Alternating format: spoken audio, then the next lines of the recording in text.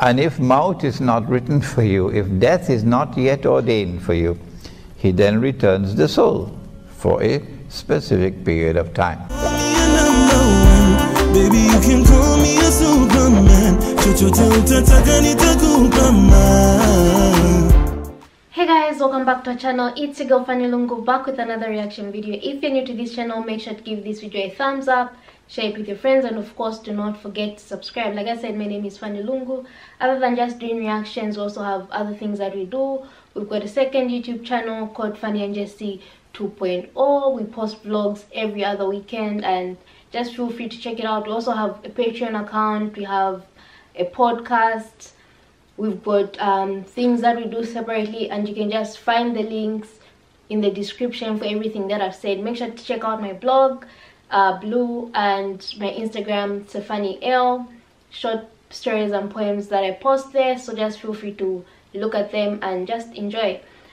Today I'm going to be, before I get into the video, I'd like to give a big shout out to everyone that's been supporting us so far. Thank you for watching, subscribing, sharing, everything that you guys are doing, and I wish you good health in these times, and I hope you're doing alright. So without wasting time, today I'm going to be reacting to proof that Jesus is alive today, right now. So without wasting time, let's get into it. And when Allah did send the Messiah, some of them accepted him, but the rabbis rejected him. They said his mother gave birth to him when she was not married, and so he is, وَنَعُوذُ بِاللَّهِ مِنْ هَذَا, a bastard, and a bastard cannot be the Messiah. And then when they sentenced him to death for blasphemy, because he claimed to be the Messiah, the son of Mary, Nabi Isa alayhi salam, and then the Roman government, or the reluctant Roman government, then executed the sentence. And then they saw him die on the cross before their very eyes. They were now absolutely convinced he could not have been the Messiah. Why? Why? He's dead. The golden age never came back. He never ruled the world from Holy Israel. Israel is still under Roman occupation. And number two, look at how he died. He died by crucifixion. And our book, the Torah, says that whosoever dies like that is the cursed of the Lord. There's a curse upon him. So they're now convinced beyond any shadow of a doubt he could not have been the promised Messiah. So they're waiting for the Messiah to come. What they did not know, and no one knew, for some 600 years no one knew, until the Quran came down, was that no, they did not succeed in killing him. No, they did not succeed in crucifying him. Allah made it appear that he was crucified. Allah says, وَلَكِنْ شُبِّهَ لَهُمْ. Allah made it appear like that. Well then, what happened? What happened? Does the Quran not say that it was sent to explain all things? That it is tibyanan likulli shay in Surah An-Nahl. It explains all things, so it must explain what happened. How did Allah make it appear that Nabi Isa alayhi salam was crucified when he was not? The answer is there in the Quran. In Surah Ali Imran, the 3rd surah of the Quran, and again in Surah Al-Ma'idah, the 5th surah of the Quran, Allah uses the word wafat. Wafat in this context means taking the soul. Governments don't take your soul. The World Bank can't take your soul. Only an angel can take your soul. Won't you agree with me? Only an angel. And Allah instructs the angel to take your soul.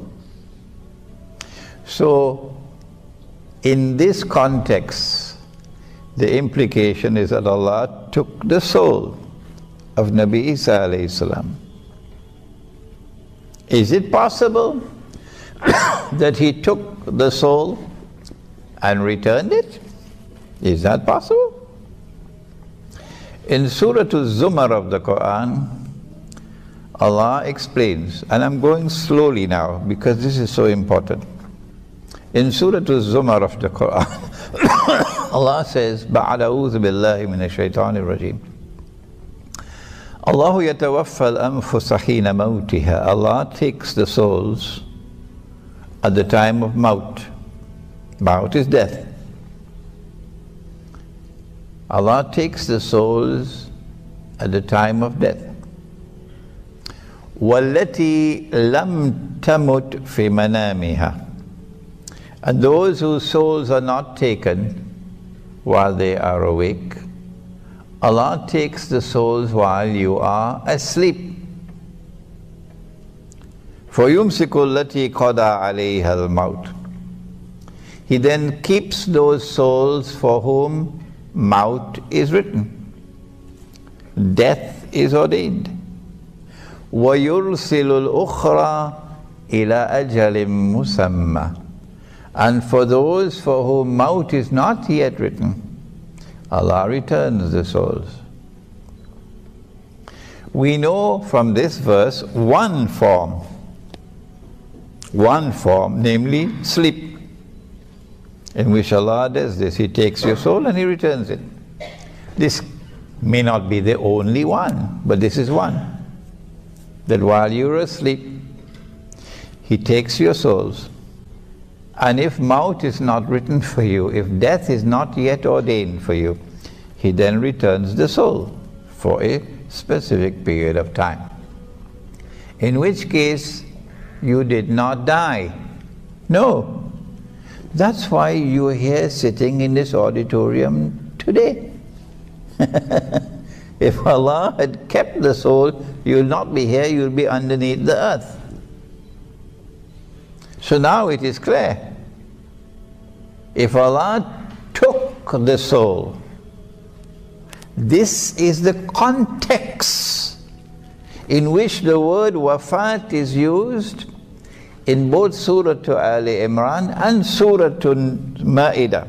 This is the context that Allah took the soul. If He took the soul and He did not return it, then Nabi Isa alayhi salam died. He was crucified. But Allah says, no, they did not succeed in crucifying Him. They did not crucify Him. They did not kill Him. And so there's only one possible explanation left. And that is that after Allah took the soul, and they were now convinced that He was dead,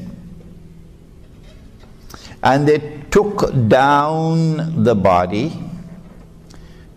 They took the body down because they were convinced He was dead. They prepared the body for burial, which is janaza. And then they put the body in a cave. They sealed the cave. Then Allah returned the soul. So he did not die. So the soul has been returned to the body, not to Chicago. The soul has been returned to the body. So when the soul is returned to the body, you'll wake up. You'll stand up, won't it? I mean, why is this subject so difficult for some people to understand? So he's now alive. He never died. But if they know he's alive, they're going to come after him again. So then Allah raised him, body and soul, everything. Allah raised him the way He raised Nabi Muhammad alayhi salatu wasalam in the Isra and Miraj, the nocturnal journey. Raising in the sense of taking him from this material universe into other worlds of space and time. I have no other English word to use than the word raise. And I'm allowed to use the word raise because in the Quran Allah uses the same word, بَلْ رَفَعَهُ اللَّهُ إِلَيْهِ. Allah raised him unto Himself. Meaning that Nabi Isa alayhi salam, the Prophet Jesus, is no longer in our world of space and time, no longer in our material universe. He has now been transported into another world of space and time, or what the Quran refers to as the samawat. There are 7 of them. And in physics they are called parallel universes. Every physicist knows about it. Ask Einstein, he'll tell you. Since he never experienced death, no, never experienced maut, no. And since Allah says in the Quran, kullu nafsin dha'ikatul maut, every soul must taste death, it follows that Nabi Isa alayhi salam must return. Secular scholarship may look upon us with scorn and with disdain and laugh at us for believing what the Prophet said alayhi salatu wasalam, that one day he will return with his hands resting on the wings of 2 angels. But they don't believe in this. They think this is Disneyland. So let them go their way and let us go ours. And don't waste your time with them. But they did not know that. They thought he was dead. And they know that when Allah gives His word, He keeps His word. So they're still waiting for the Messiah, who when He comes will rule the world from the Holy Land, from Jerusalem, with a rule which will be eternal, meaning the end of history.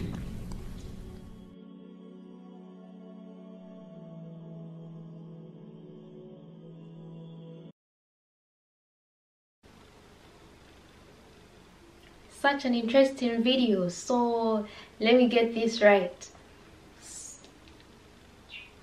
So we're saying Jesus was indeed crucified but didn't die. Is this what I'm getting from this video? He was crucified but didn't die.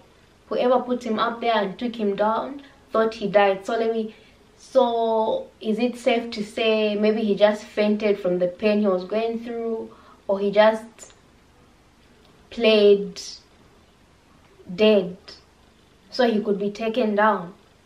I'm confused. So someone just explained that to me. So did He just play dead so that He could be taken down? That's when He woke up in the tomb. What really happened? So it's more like saying what Christians believe is partly right. Muslims don't want to look at it as being crucified, but Christians do look at it like that. And both are agreeing that He was put in the tomb. Only that Muslims believe He didn't die by crucifixion, but Christians believe He died by crucifixion. So it's just mind-blowing. Anyone who wants to explain that to me, feel free. Also, another point I wanted to talk about was that also, if He's really the Son of God, why would He die by crucifixion? Isn't that too harsh for someone who lived in a good way or did good deeds? Wasn't that too much? As I always say, I'm always eager to learn, so let me know what you guys think about the questions that I've asked and what I got from these, and feel free to explain further. So I'll see you in my next reaction video. Don't forget to like, subscribe, and of course share.